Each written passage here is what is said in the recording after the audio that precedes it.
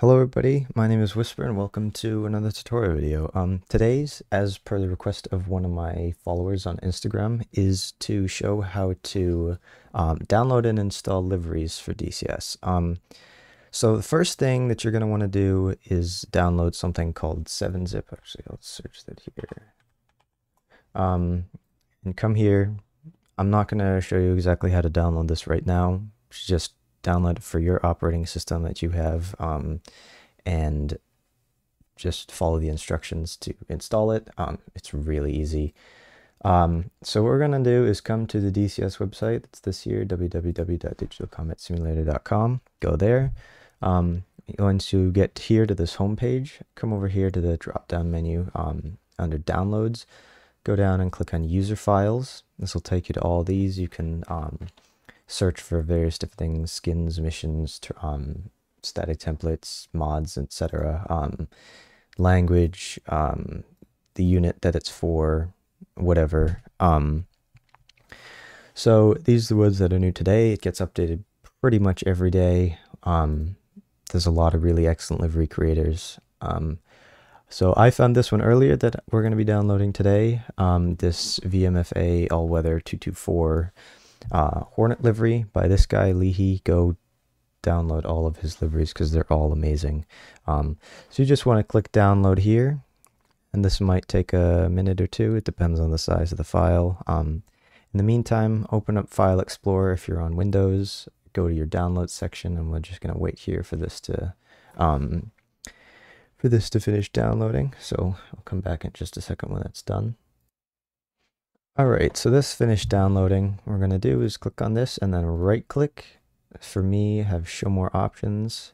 Find 7-zip here, come over, click extract files, hit OK. Now we have this file here we can open, and you can click on that. You see all of the DDS files and the description Lua for all the textures and everything. I'm going to do left control C and copy that. We're going to come over to your whatever drive your main directory for DCS is. Go to that. DCS Open Beta for me. It might just say DCS World for you. Come down here for core mods. This is where you're going to be installing most liveries for like the Strike Eagle, the Hornet, the Tomcat, the A10, F-16, and so on and so forth. I think the Flaming Cliffs liveries, I think those are in a different area, but typically you're going to be downloading these then.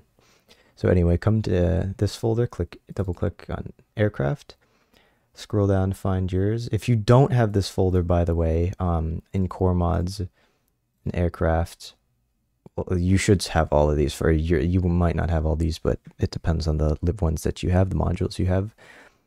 So ours is for a Hornet, so click on the F-18 one. You should have a liveries folder. You will, I think. I don't think that one's ever missing. It shouldn't be. Anyway, go here and click on the FA-18C Hornet, and then you have all your liveries that we have.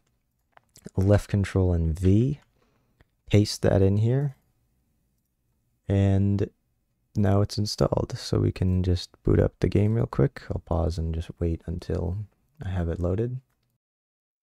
Alright, so now we have DCS loaded up. We can come and look at our livery either in the mission editor. You should see it if you installed it correctly, or if you're in a mission or in a multiplayer server, when you go and change your livery, you should see it there. So go mission editor, create new mission, just load one up so that we can look at it. You can see my custom loading screen and everything that I put in here. I might do another tutorial on how to create custom backgrounds. It's really straightforward. It's just replacing some files. Once again, I'm going to pause and let this load because it takes a minute. Alright, now we're in the mission editor. We can come over to the left side, add an airplane. Where's our Hornet? I'm not going to do a full-on tutorial how to do mission editor. I'm going to do another video on that. We'll just go here, and then we can scroll down and find our new one, which I don't actually know what it was.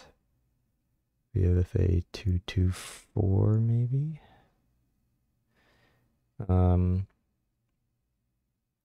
Here it is. So here's our new livery that we just installed, and you can go and put in all of your ordnance. You can set up whatever loadouts you want, change side number, I think if they're not on the boat, they probably have side numbers like that. I don't know. Anyway, I hope you found this useful, helpful, whatever. If you did, please consider subscribing. I would greatly appreciate it, and so that you can see more videos like this in the future. In the meantime, I hope you have a good one, and I hope I'll see you in the next video.